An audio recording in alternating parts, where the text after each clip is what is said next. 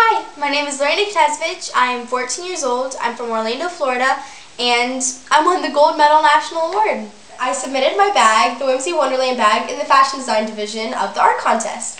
I obviously got inspired for my bag with Alice in Wonderland, the book.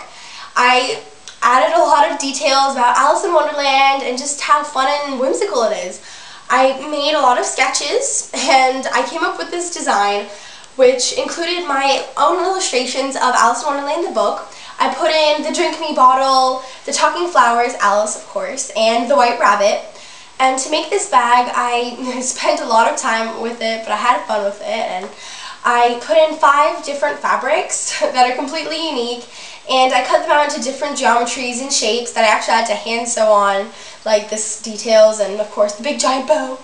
I actually put in nailhead studs, and I put in this quote from Alice in Wonderland, the book, and it's a quote about believing in impossible things. And by entering this art contest, I really did believe something impossible, and I'm here!